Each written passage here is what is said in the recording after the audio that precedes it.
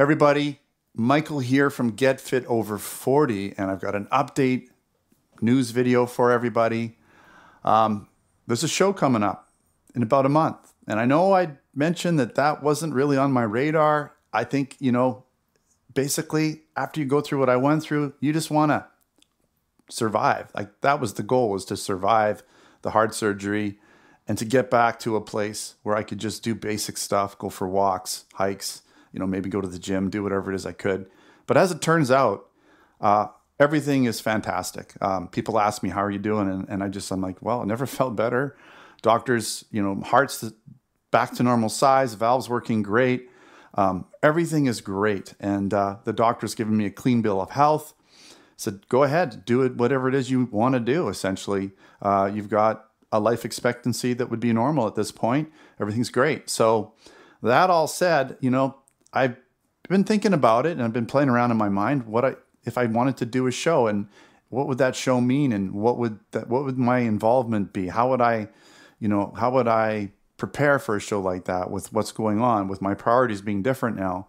Because, to be honest, if I do a show, and I am going to do a show, as long as everything goes well, and again, health is the most important thing. If anything goes sideways at all, if anything doesn't feel right, I will just abandon it just like that, because health is the most important.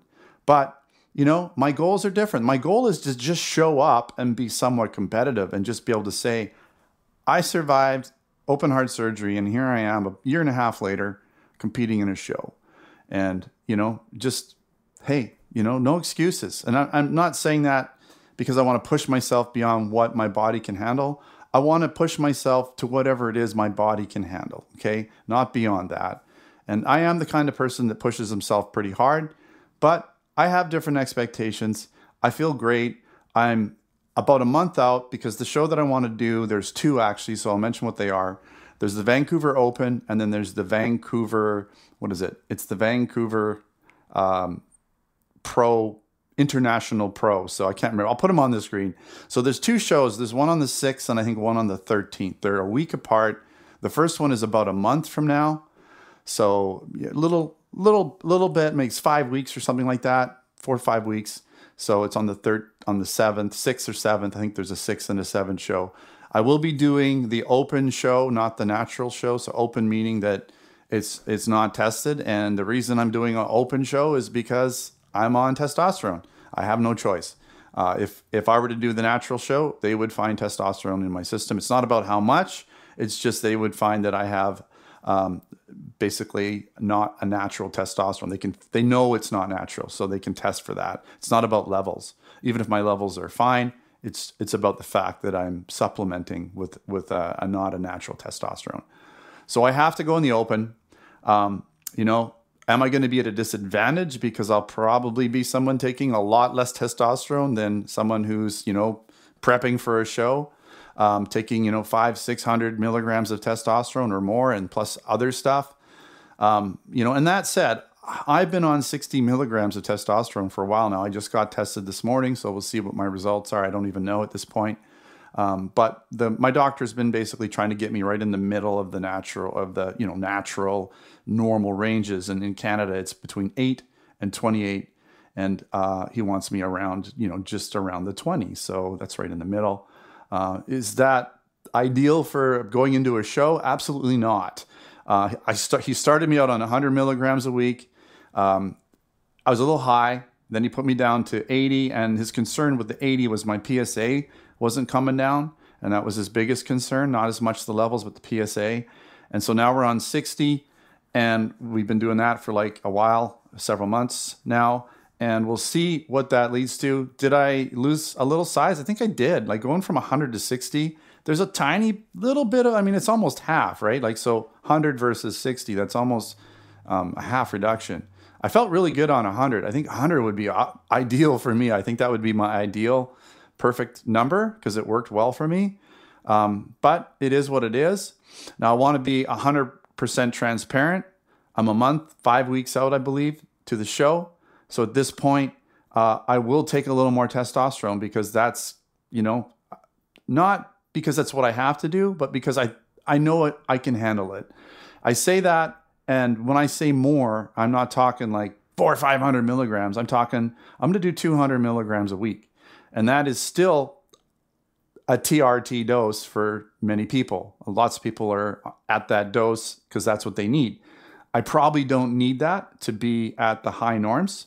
I'll probably be up and over, but I believe for that short period of time, there won't be any negative consequences from it. And then as soon as the show's over, I'll go back to my whatever it is my doctor wants me to be on. And so, you know, part of the thing when you're working with a hormone doctor is you have to do what they say. You have to, you know, take the amounts that they're telling you because they're testing you and you're going to be accountable for that. And so that's why I've been taking the 60 milligrams so we can see what that does for my levels and my PSA.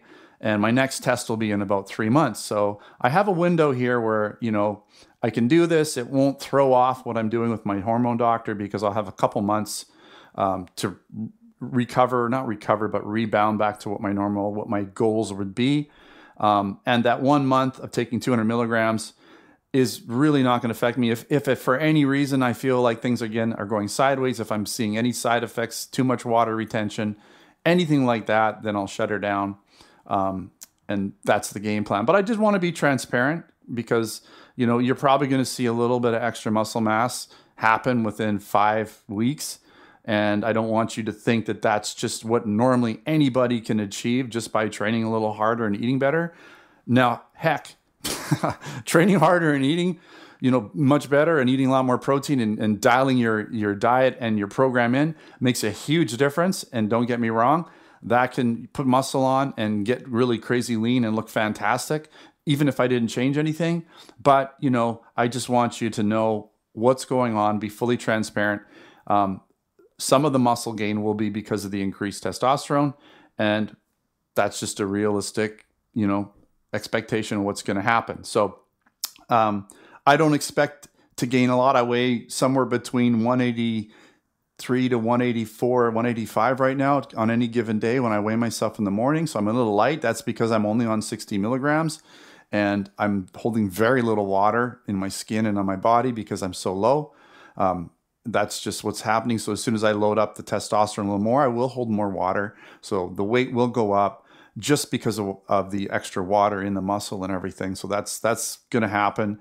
I would expect, you know, I'll lose some fat and I'll gain some muscle and I'll be somewhere between 185 and 190 for stage weight. I think probably closer to 185 because I got to lose some fat, at least 5, maybe up to 10 pounds of fat. So if I do gain about an extra 5, potentially 10 pounds of water and muscle, that'll offset it. So we should almost stay the same, essentially. It'll even out by the end. I might initially gain a little more weight, but by the end, I'll probably be around 185. That's my guess. And I think that would be a great weight, healthy weight for me to be. I'm 6 foot. You know, I'm going to be doing physique.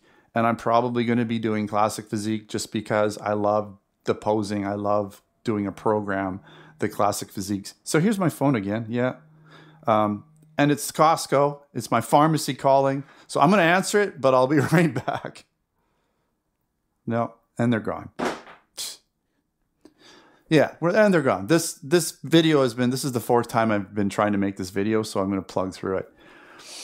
So yeah, so that's kind of where we're at. I think I'll do okay getting back to the competitions. So for classic physique, coming in at 185, I'm pretty sure at my height, I can be 208 or something like that, or maybe even as high as 212. So I'll be definitely one of the smallest guys on stage, but that's okay. I'm totally fine with that. I'll be the smallest guy on stage, but I'll be the happiest guy on stage, and I'll be there with the most to prove. So it's not about the plastic trophy. For me, it's just about getting back to the stage and showing to myself and proving to everyone else, proving to myself, proving to everyone else that, hey, you can do this. You know, no matter what life throws at you, there's always hope. There's always the ability to fight back, to get back. Never give up. I mean, just keep trying. I don't know what to say. Like I said, I mean, when this was all going down, I was just, my goals were so different, and my goal was just to survive. And now, you know, I'm beyond that. So why not, once you get beyond your goal, set a new goal, right? Don't just get to the goal that you already set for yourself. Push yourself harder, right? There's always more. Life's always got challenges, and you know what? Just do it, right? Just get out there. Don't make excuses. I think that's enough.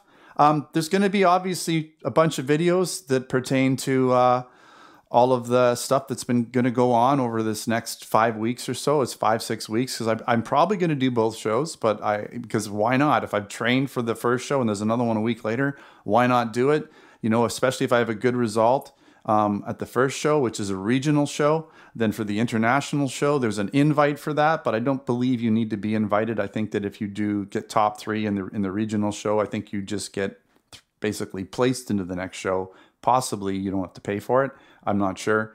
But why not do that show? It's like literally a week later. I'll be in pretty good shape, obviously, and I might even be in better shape a week after that, because sometimes you can really dial it in with that one extra week.